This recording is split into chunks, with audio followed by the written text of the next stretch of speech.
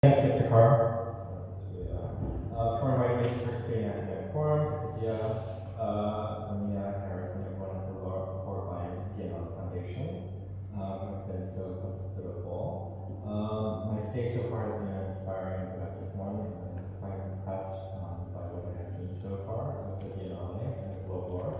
And I look forward to further engagements. This hopefully can be one part of that.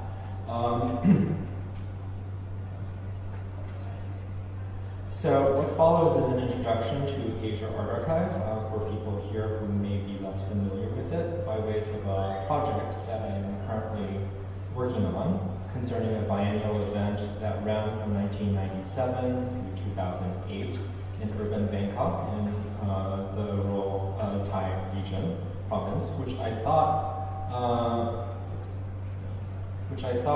would be interesting to present in the context of the forum for the Lahore Biennale.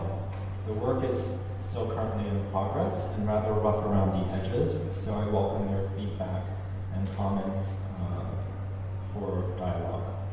So, first of all, Asia Art Archive. So for those of you who are not familiar with it, Asia Art Archive is an organization that was founded in 2000 in Hong Kong.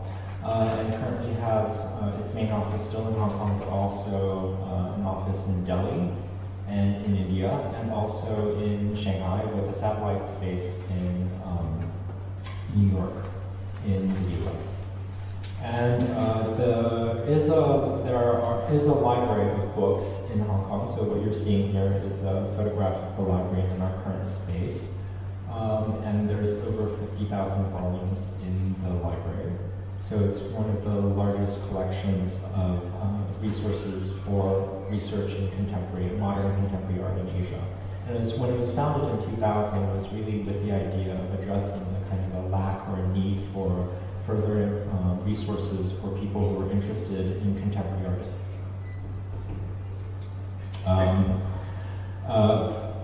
For resources in contemporary art in Asia, and since then the collections have rapidly grown. So this started off being a single kind of shelf, just really a shelf of books, and it's grown over the years.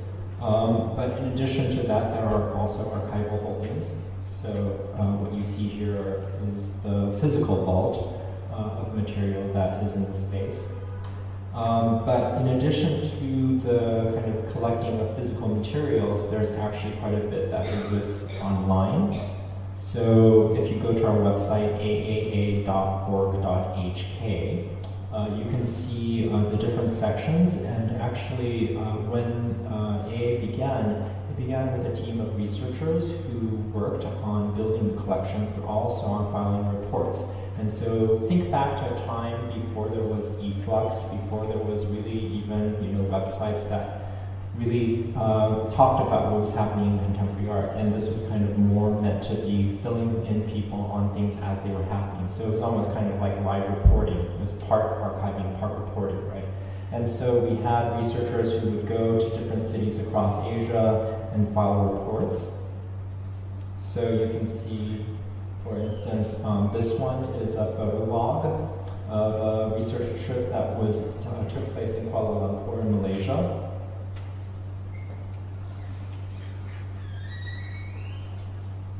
So the researcher not only kind of had a brief text, but also various photographs that were taken to give people a sense of what was happening in that city at the time. And then also what kinds of documentation was happening in these different cities. And these were often part of trips where the researchers would also be collecting material that would be sent back to Hong Kong for archiving, for cataloging, to build the collections. And so there was this kind of the building of the library and the resources, but then also these kind of reports that were filed. And then about 10 years ago, AA switched kind of gears and began to build what are called research collections, which you may think of as archives more properly speaking. In other words, they're not materials that necessarily originate with Asia Art Archive, but are sources that come from archives that come from other sources. So in this case, you can see the first South Asia holding we had was the archive of Gita Kapoor and Divan Sandra. And then that was followed by the Baroda collections. So in that case, we have the papers of 4 important artists, but also artists and art historians who were important teachers at the University of Baroda Fine Arts faculty, and Ghulam Muhammad Sheikh, Ratan Parimu, K.G. Subramanian, and Jyoti Bhatt. Since then, we have continued to grow the collections, and so as Iftikhar mentioned, we have collections now that include the archives of Nilma Sheikh up here, but also Salima Hashmi here, and also Rashid Arain, a small collection of material. I'll show you a little bit of that. Rota's Gallery, Wahab Jaffer. And also, Nilma Sheikh is the most recent collection, but the one before that is actually related to the autonomous women's movement in India. So related to performances of the Om Swaha, which took place from the late 1970s through the early 1980s, which kind of was a triggering point for autonomous feminist protests in India. And getting to the kind of what the collection actually looks like, when you kind of click on it, you can see this is the Rashid Arain collection.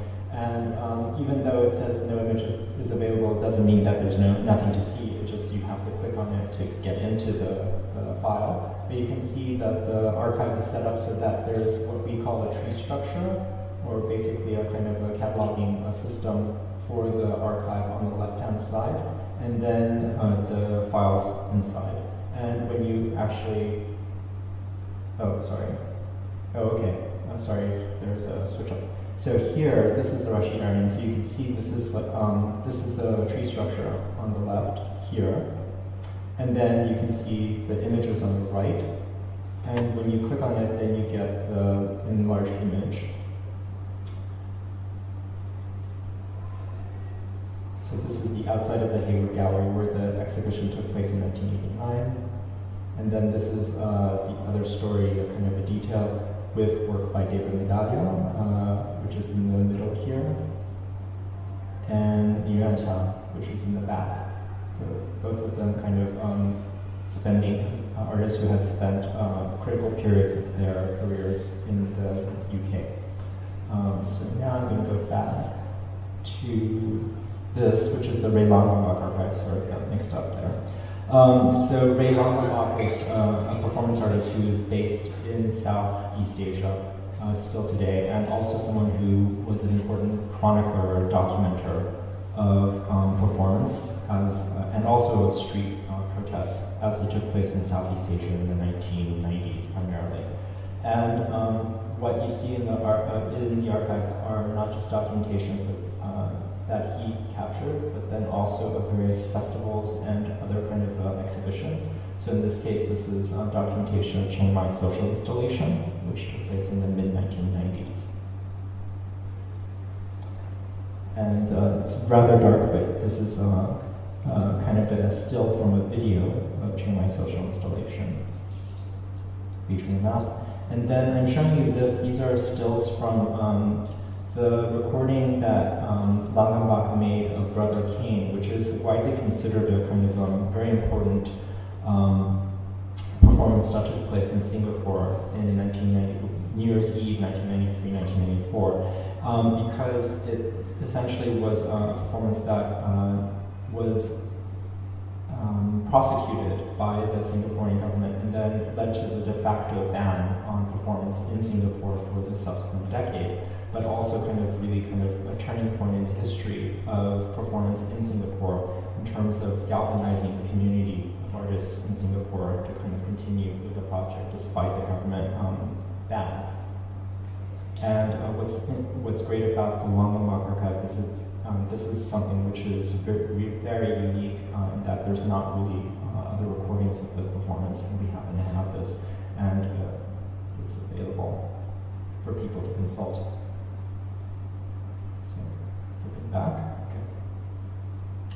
And then, so from that, I wanted to move into another collection based in Southeast Asia, which is the Womanifesto collection, which we are currently working on. It's something that began, well, the conversations began about 10 years ago, but then only really picked up again last year. And here you see the catalog for the first manifesto, which took place in 1997, March on International Women's Day, 1997. And along with photos of the two main organizers, Nitya Orakul and Varshamir. Nitya is a Thai artist, and Varsha is an artist who was trained and educated at Baroda and actually moved around a bit and moved from the UK to Thailand, to Bangkok, right around the time that Manifesto was starting. And the Manifesto was inspired by an earlier event which took place in 1995 called Tradisection. So if you think back to 1995, that was the date of the International Women's Conference that took place in Beijing, in China. And around that moment, there was a kind of a coming to consciousness on the part of various parties, NGOs, and women artists in Thailand to do a kind of a project looking at the situation of women artists in Thailand and also of sex workers. And so Tradisection was actually kind of organized around the theme of working with sex workers in Bangkok, but then featuring only work by women artists. And then that led to a larger conversation, which then evolved into the Manifesto, which was an exhibition of women artists' work.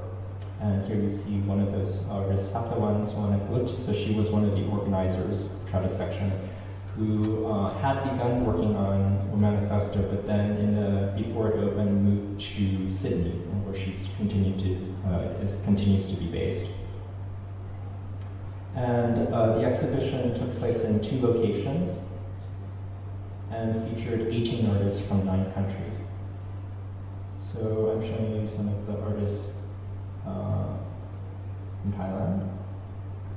And K.O., who is an American, at that point was an American artist who had been based in Thailand for a while.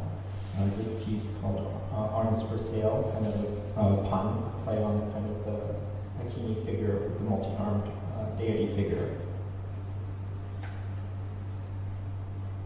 And then this is one of the performances by a Tokyo-based artist, Kei Kobayashi.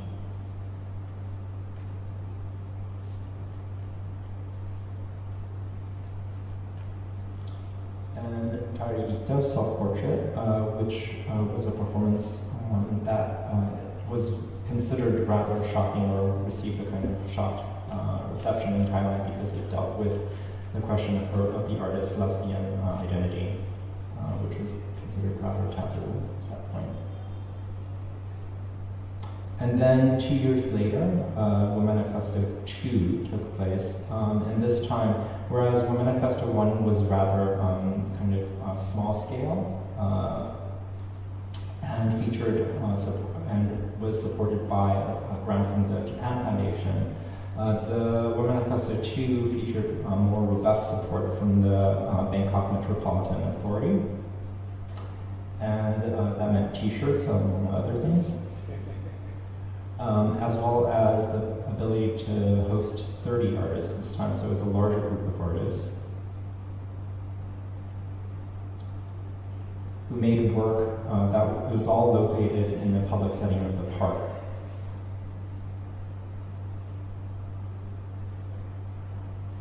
So Unanam Kinsari Dwar from 1999. Ivana Pawatana's relationship. So the artists essentially had 1 week. Originally, they had hoped to have 2 weeks to kind of. The organizers hoped to have 2 weeks to give people proper time to set up the exhibition, and then also have time for something that would be more like a workshop or residency, where artists would be able to speak with each other and kind of share it and exchange information. But because the funding didn't quite work out to being what they thought it would be, it was reduced to 1 week, and so it became rather rushed, with the artists spending quite a bit of time installing the work. But some of which was rather complex. And this is Nitai's work, bags. And for Varsha, who collaborated with an Australian artist, Virginia Hilliard, her hands open and closes and opens and closes.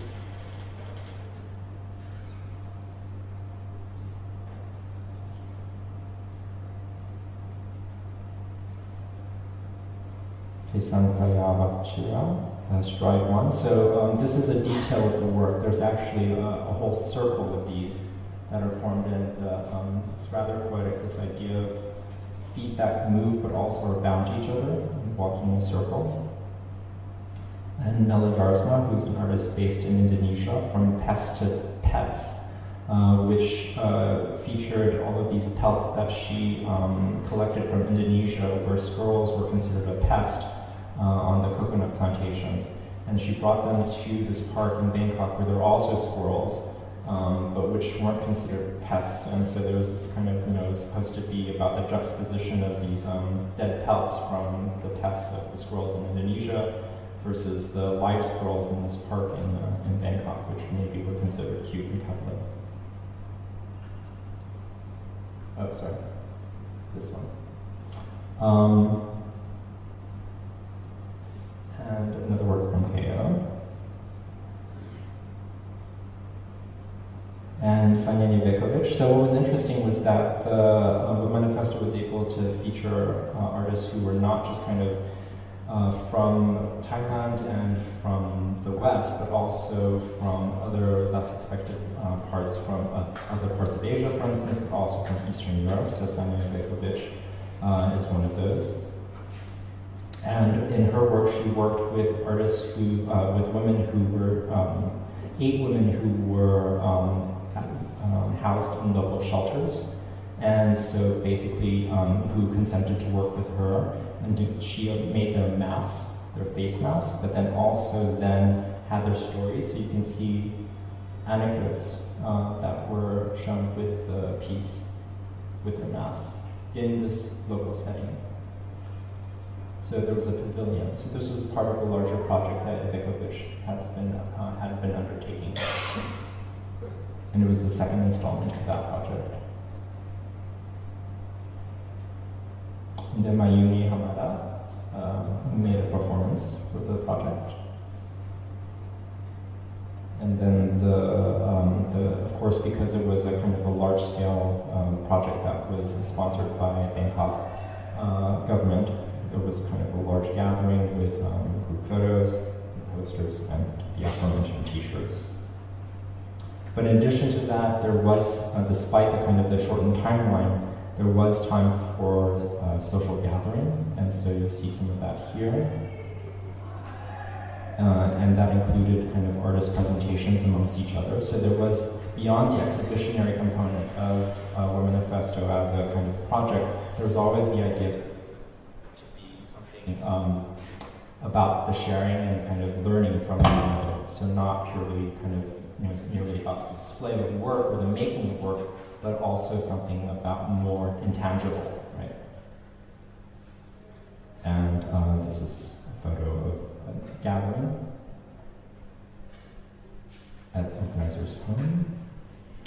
And in 2001, the project then took a different turn where it essentially got rid of the exhibitionary component completely and became about the more workshop aspect. And so it left, the project didn't take place in Bangkok at all, but then took place at Bunbandaran farm, which was located in Isan, in the kind of northern Thailand. And so the invited artists all kind of took leave of whatever we were doing, and there was no requirement that this was the built environment in which the artists were to be housed. And then Nitaya making some weavings there. And even though there was definitely an introduction to the local crafts traditions, there was no requirement that artists actually make anything. In other words, there was no stipulation that they generate work. as part of this, even though many of them did.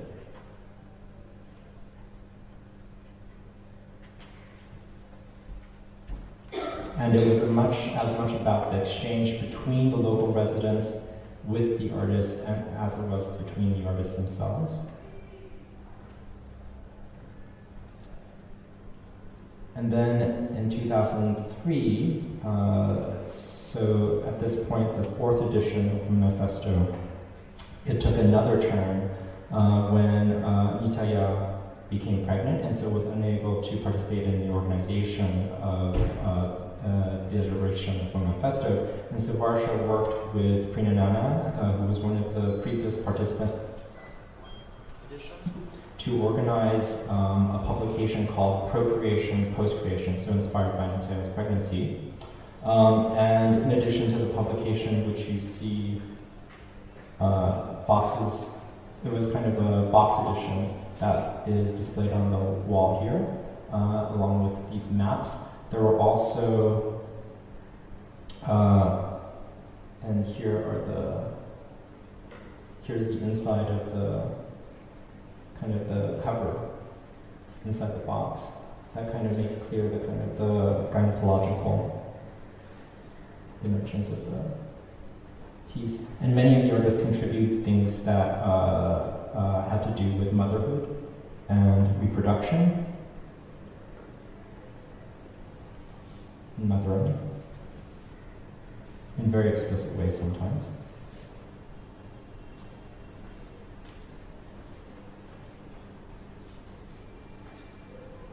But there was also a launch party that took place featuring food, you can see here, as well as a variety of performances. So here, Wandering Moon performance. And then in 2006, so a slightly longer gap, there was No Man's Land, which took the form of an online publication or on website. And for that, a fairly large number of artists were again, so Procreation, Post-Creation featured 88 contributors, and No Man's Land featured slightly smaller number of artists who contributed. And it wasn't just women artists, but also male artists were invited to contribute as well. You can see one of them. Here's the website, what it looked like. Some details, different projects. And also the contributions took different forms. So some people contributed photographs, others text. And this one, Tejal Shah, I Love My India, which is a video piece. So relatively early work by Tejal Shah, which is interesting. So again, I think one of the things that's really interesting about Manifesto as a project is that it's kind of a mix of different artists from different generations, but then artists from different regions across Asia, in addition to other parts of the world, all kind of coming together. And then the last edition of Manifesto to have taken place in 2008 was a 5-week residency that, again, was at the Badar Farm in northern Thailand. And for this one, there were 8 artists who were invited to participate. And sometimes involved making things. So there are indeed objects that have come out of the Manifesto in 2008, the residency. So here you see some embroidery work. There was an exhibition that took place last year, and so some of this was on display. But what's interesting is in looking at the photo documentation that the Manifesto, the organizers generated amongst themselves, so they made these photo albums. There's really not an emphasis on the work that was made. It's almost as if it was about the kind of the communing of these artists with each other and with other people that really took precedence. And so, that reflects in the kind of the snapshots that they took. And also, there were various opportunities that were presented for meeting locals. So there was open day with students coming to meet the residents. and then workshops with, in this case, a tie-dye workshop with university students. And so really, 2008 is kind of like as something like kind of a stopping point maybe, or a pause, was kind of thinking about what the manifesto had become up to that point, and really kind of emphasizing its the kind of the social dimension of the biennial gathering, rather than kind of using it as a platform for artists to display or show their work, right? So at this point, I'm going to play the video, and I think this becomes clear in the video documentation as well.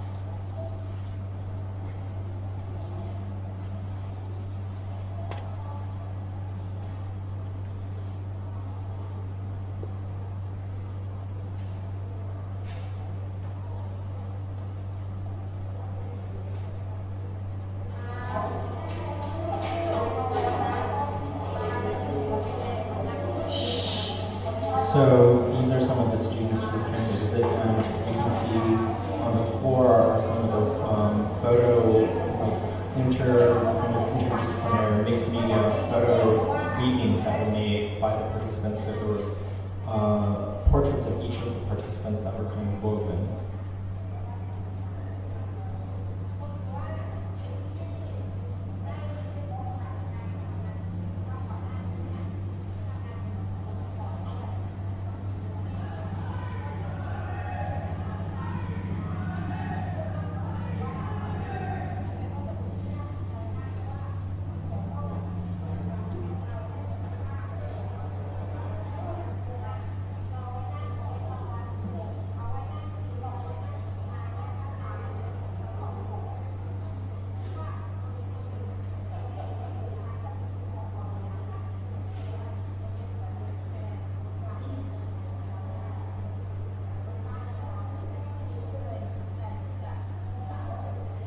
And what's interesting about this is that all of this was taking place at a moment when there was, so the farm itself was not very far from the border with Cambodia, and right around the time of the residency, there were tensions that were flaring up between Thailand and Cambodia.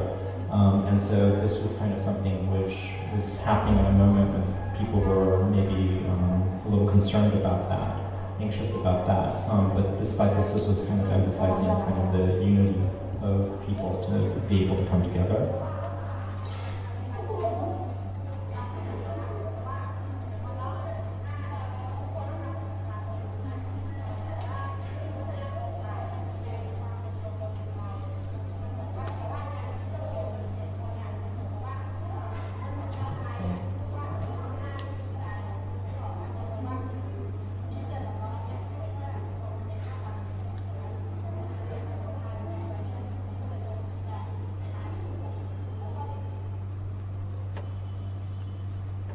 And so, I think if there's a kind of pedagogical or kind of educational dimension to the manifesto as an event, there was also very much, it was meant to be a kind of an education for the participants themselves. And so, the artists, Onanon Pliang, in this case, learning from the owner of the farm, who happened to be Nitaya's then mother-in-law, who herself was very much involved with local crafts traditions. And so there was this kind of exchange between the different participants as part of one of the main functions. And I think that's particularly important when you think about the international dimensions of World Manifesto. And at this point, I'd like to kind of turn to one of the participants who was involved with many of the iterations of World Manifesto, and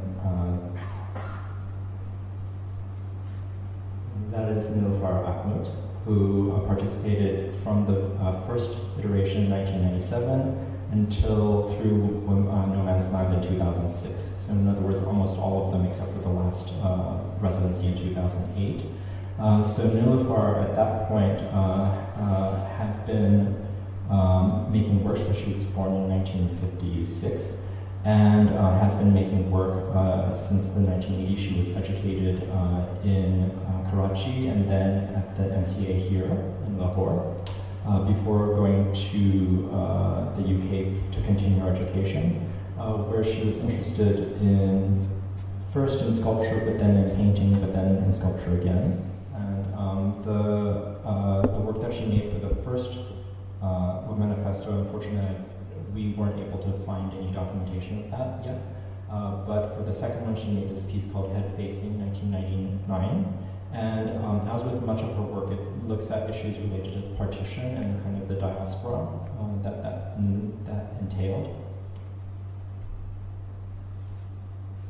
And this is the piece that she contributed to the post-creation, procreation, post-creation.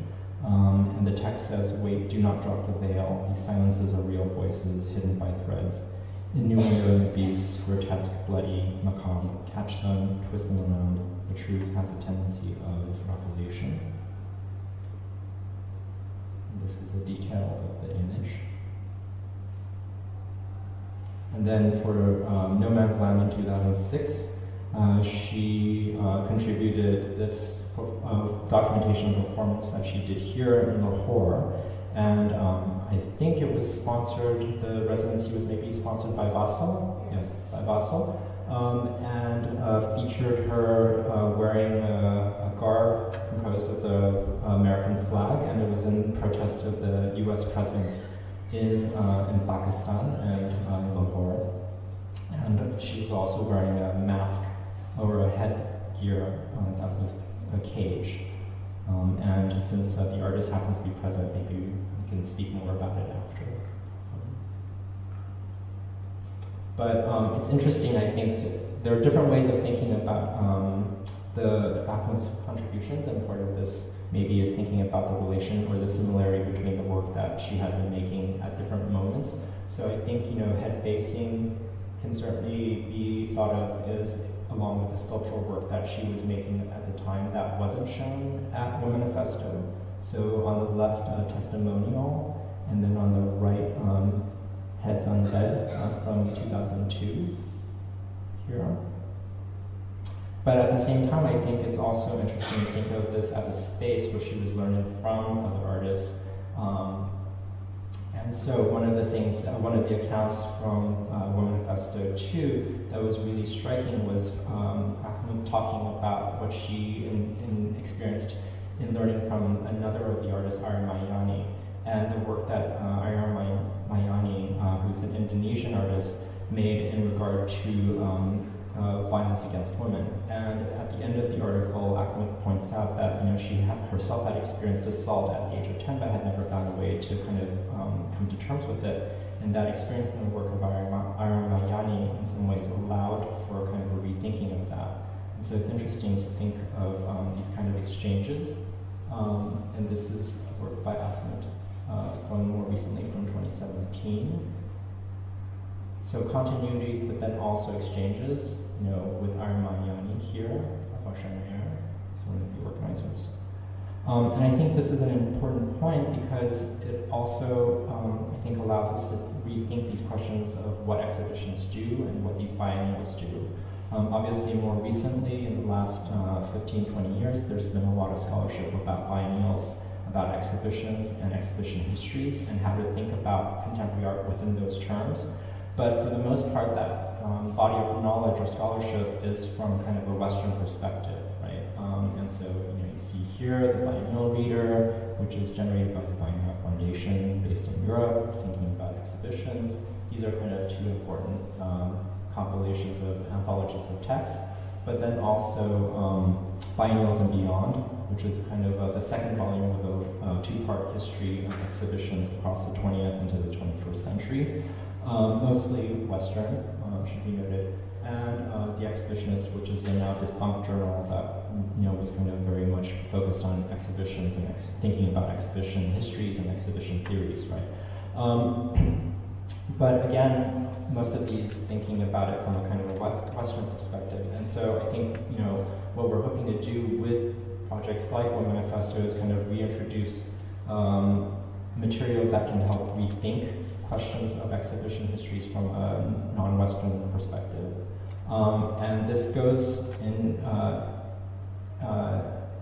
tandem with other projects that AA has been engaged in. So we are one of the co-publishers of After All's Exhibition History series. And the last volume that was published is actually related to the Chiang Mai social installation. In other words, a series of exhibition or festivals that took place in Thailand in the years leading up to Manifesto, and in fact, which Niloufar Akhnuk was a participant in, which then I think led to her participation in Manifesto. So it's thinking about a place like Thailand as being a possible hub for a global hub for contemporary art in the way that, say, London or New York maybe is commonly thought of as being one of these hubs. And what does that mean for Thailand to be, or Bangkok, or a farm in rural Thailand to be functioning as one of these hubs? And how does that change the terms of that kind of function, right? And so these are kind of questions I think that a project like One Manifesto brings up. And also something that AA is doing is kind of mapping all of these exhibitions and all these projects. So when we enter the information into the archive, we also trace the locations of where these events are taking place. And so you can actually locate them on a map and kind of do a chronological and geographical kind of filtering to see like what's happening at what point in time and when. And so that kind of allows for a big data rethinking of these histories as well. But anyway, I think I'll leave it there and open up for questions. Thanks.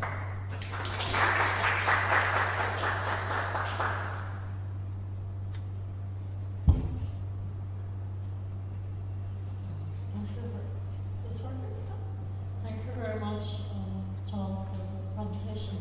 I have a couple of comments, questions. I'll keep some for later for most. So quick question, very factual. When the map you showed us with the events, how do you select them? This is all based on what is on your webpage, I guess, because there's barely anything for Sub-Saharan Africa. Of course, you're not saying that nothing's happening. It's all about what's on your webpage. Yeah, exactly. That's what I assumed. Second thing, I wanted to ask you, how has it been for you as a digital archive to move from what I, at least when it came to Indian art, was acquainted with, was to use the extremely valuable resource that is to look at text, to read manuscripts, sometimes published texts that are difficult to access, and then move to being a repository of not the reproduction of artworks, but here in this case, a way of revisiting performance, which again raises other questions about the survival of performance. And did that lead you to present these archives differently? Or how is a platform, I'm sure you've thought about that methodology a lot, how does one have the two and how do they sit together on the webpage? How does someone deal with these extremely different types of archives, of course? Okay. So first question, the event database, yes, it is more or less based on material that is in AA's collection. So in other words, if a publication is an exhibition catalog, then that gets one of the metadata tags that is basically attached to it is the event, the exhibition of which is the catalog. And so that goes into this event database. And because AA is focused on Asia, with exhibitions having to do with Asia, most of the material that we have obviously is tracking things that are related to Asia. And that's not to say that everything is in Asia, because there's a lot of exhibitions about Asia that take place, or on Asia that take place in other parts of the world. For the moment, not so much in Sub-Saharan Africa, so that may explain why there's not so much in our database from that part of the world. But it is growing in. What's nice about the event database is it's a technology that is shareable and is open to others to contribute to.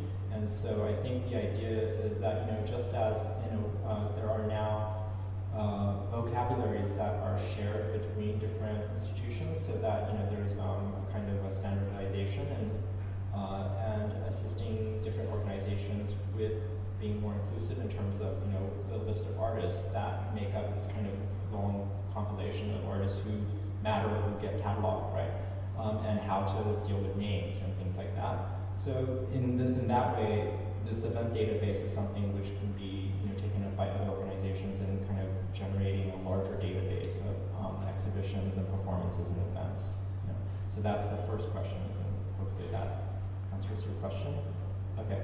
And then the second question having to do with text versus images and audiovisual material, that's a really interesting and important question. Obviously, archives, for the longest time, really dealt with only paper materials. And then I think, beginning in the 19th, 20th century, we have, like photographs and audiovisual materials. And I think it's been tricky for many institutions to work with them. I think in some ways, the digital platform means that they all sit in some ways in the same way because they're all electronic files. But the way that you consult them is very different. So, in our case, texts are digitized as PDFs so that people can read them. And sometimes they're searchable texts, so people can kind of, look through and find whatever keywords you're looking for. Images, on the other hand, are scanned as, images, JPEGs, TIFFs, and, audiovisual films or videos are, stored as MP4s.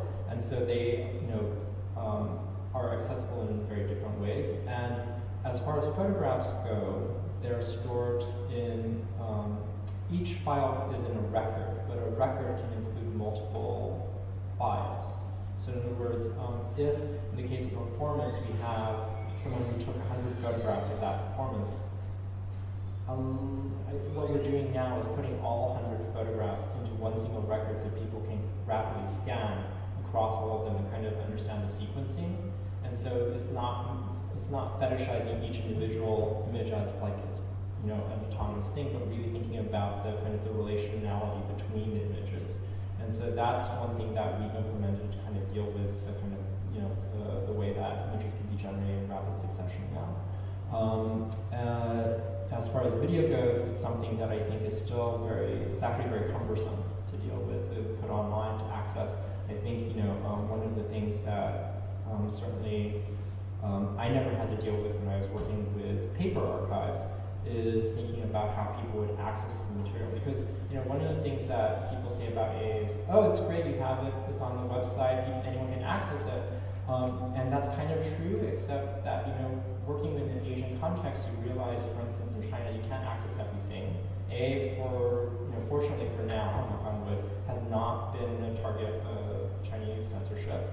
But even when you don't have issues of government control, you also have to deal with just basic access, right? So even my colleagues in Delhi, oftentimes they have internet outages, or their internet service just is not that great, right? And so making things available in a kind of accessible but useful way can be a challenge, because you want the files to be robust so that people can be able to see things, but not too big so that it will take like a day to download. Yeah. So can you say something about issues of copyright and why some things are not the record we show up? Yeah, so there are two main reasons when we digitize a collection that things do not get placed on the website and they are made available on site only. One of them is for privacy reasons, so something may have confidential material that the donor of the material doesn't feel comfortable making broadly available online. And the other reason has to do with copyright. So, for instance, if it's a newspaper clipping that the copyright for which belongs to the newspaper, we can't just go ahead and put that online. We would have to obtain permission. And because, given the quantity of material that we deal with, it's not always possible to obtain copyright for every single item in a digitized archive. So, for that reason, there are some categories of material that we tend to just put offline. So that includes correspondence, which can contain sensitive material. So generally, we are more cautious about that, and so we don't make that available online. And newspaper clippings and kind of other published material, unless it's kind of from a very clear source, such as a donor, we tend not to make available online. So, but if a scholar wanted to consult, so if a scholar wanted to consult it, I think there are ways that they can contact us and we can make arrangements to make that material available. In the way that, for instance, anyone can kind of request, even if they can't come to AAA in person, the way that someone can request from a library that maybe Xeroxes be sent, or kind of of a book or something like that, then we can kind of work with them to make the material available. And the website the on-site access is granted in Hong Kong, but also in our Delhi office and also in New York. So, and there are a few other places. So which type of challenges you face on archiving? There's lots of them. Is there a specific category that?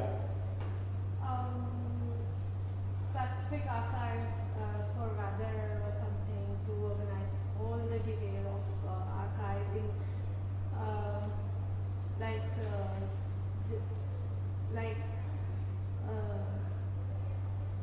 the weather effect on the archive material, and how once you work. What's this last part? I missed the last part. The weather is affecting the weather. archive material, the special photographic records. Yeah. So how you work? Oh, okay. Well, so yes, weather is a very important kind of factor in climate. A lot of the climate in Asia is not great for archival material. It's just kind of, it can be very humid, it can be hot, it's not good for photographs, it's not good for audio-visual material. And so what that means is sometimes things just are not conservable. So in the case of one collection that we're working on, which is from a Hong Kong artist named Hao Big-Shen, he took thousands and thousands and thousands of photographs. And he was very meticulous in that he saved those photographs, he saved the negatives. But because they were stored in his studio, and there were many hot summers and hot springs and hot falls and whatever, over the decades, the negatives had vinegar syndrome. And so sometimes the negatives literally kind of fuse into a block, and then there's nothing you can do about that. You can try to get a conservator to, kind of separate, but because in this case it's not clear that the material is, high enough value or kind of important enough, it would just be so costly to do that for every single instance of it that we, have basically are storing the material, but eventually we're just going to have to dispose of it because, I don't think there's anyone who's going to be able to properly conserve that. So that's, a kind of an unfortunate instance where weather can be kind of do permanent damage to a collection. But on the plus side, there's often times when conservation work can be done, and in those cases, I think we do conservation work and then digitize the material. The good thing about digitizing material is that once you do it, then at least you have a record of what it was like at the time that it was digitized, and then you can kind of hopefully migrate that indefinitely so that you preserve a record of that, right? Even if the physical material itself is going to continue to deteriorate.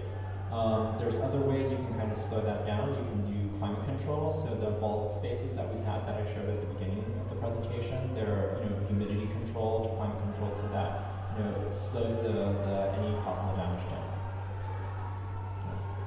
And you're increasingly focusing on digitization.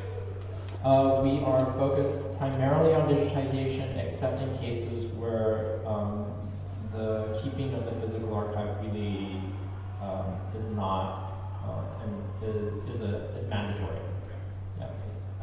John, I have a question for you. Yeah. You almost hinted just now that with the big data that you've generated, statistical possibility that someone could really use that for advocacy sort of type work. And I think in a previous panel that I was involved in, one of your coder actually sort of showed some of this possibility and talked about saying, for example, the gender sort of ratio.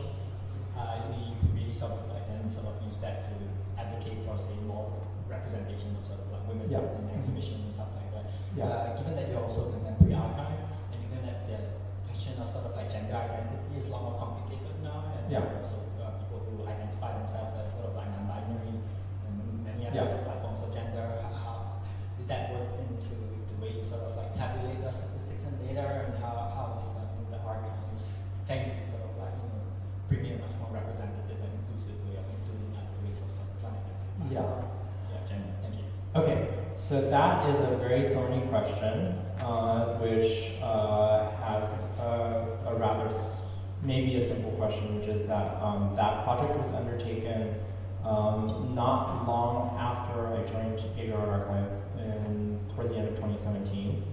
Because what happened was we did a project with the Guerrilla Girls looking at the statistics for women artists working in Hong Kong and in Asia, East Asia more broadly, and also in Art Basel, because this was a project that was timed to kind of go with Art Basel Hong Kong. And they came out with scathing statistics for all the institutions. Like Art Basel was basically basically surprise a sausage party, right?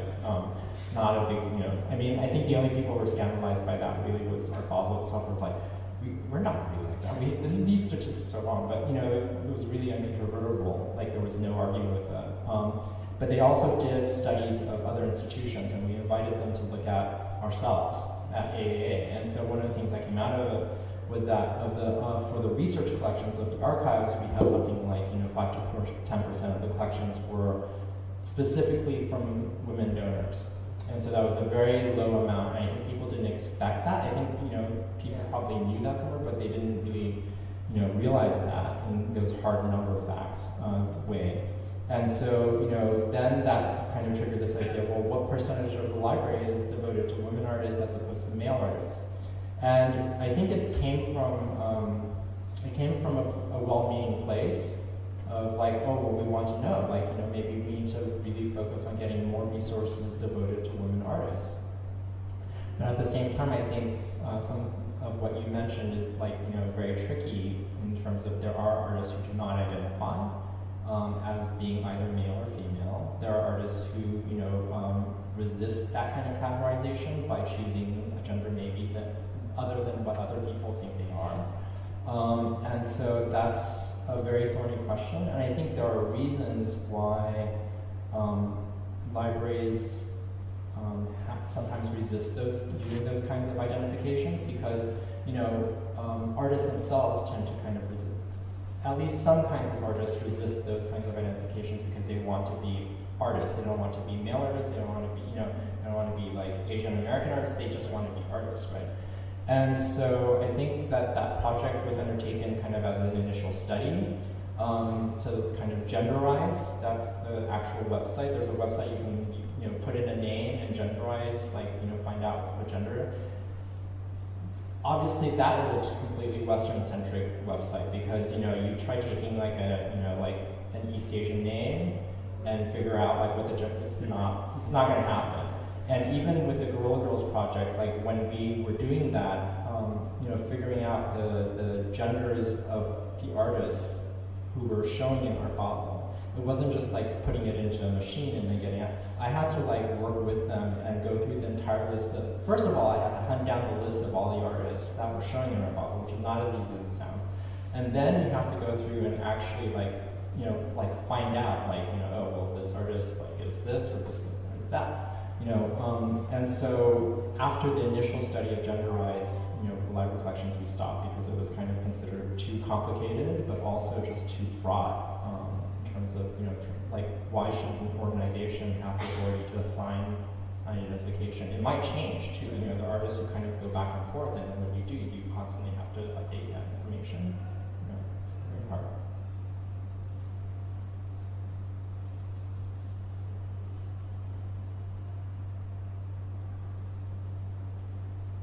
Nilfar, do you have anything you'd like to say? I don't know. Well, I have. Oh, sorry.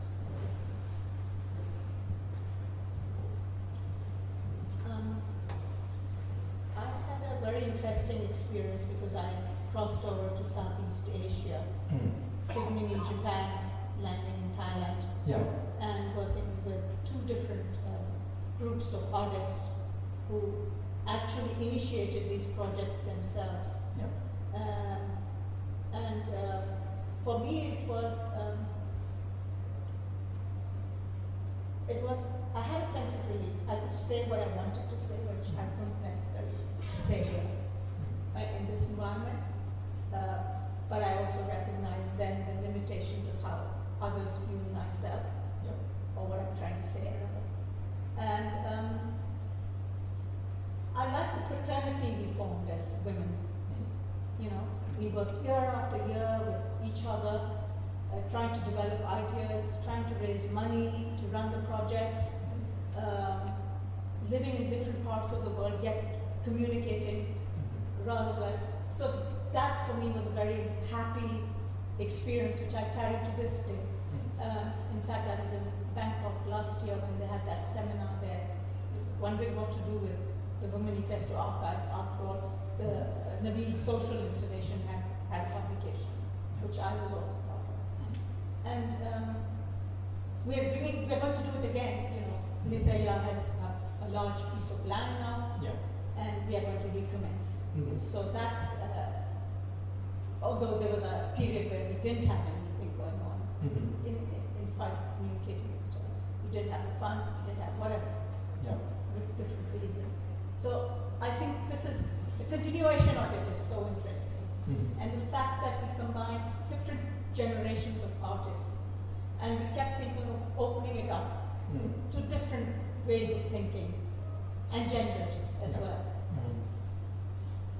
And the fact that we were involved, very deeply involved with communities over there, working with their traditions, their crafts, their politics.